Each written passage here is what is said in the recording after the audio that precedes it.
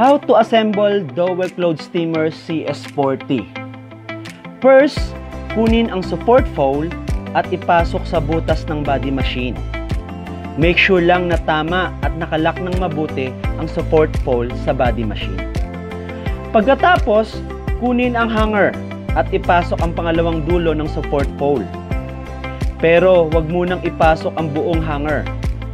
Kunin ang hanger lock at ipasok uli sa dulo ng support foul. Tsaka ilagay ang natitirang hanger. Ikuting mabuti ang hanger lock para mas maging wider ang hanger.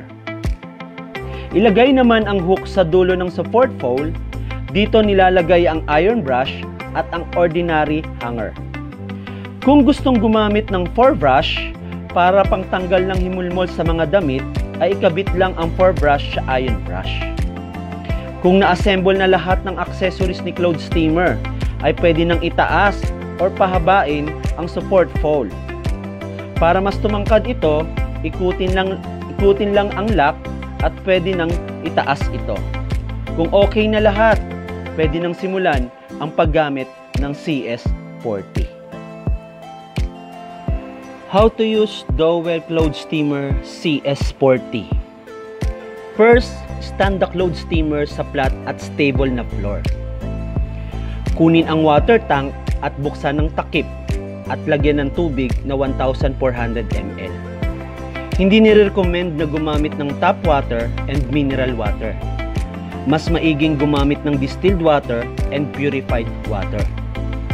Huwag ding lagyan ng popcorn ang tubig or ang water tank at make sure na enough ang tubig na ilalagay para hindi maubusan ng steam habang gumagamit ng clothes steamer. Isarado ang takip ng water tank at ilagay sa body machine. Isaksak sa 200 volts at makikita ang light indicator. At pihitin ang settings at ilagay sa 4-level steaming function. Mag-antay lang ng 45 seconds ay lalabas na ang steam sa iron brush. At pwede nang simulan ang pagpaplansya. Ang tamang pagpaplansya ng damit ay ilagay lang ang paplansyang damit sa hook. Hawakan ng damit sa dulo at itapat ang iron brush sa damit at simulan taas, pababa, baba, taas. At makikita ang resulta na mabilis natatanggal ang gusot.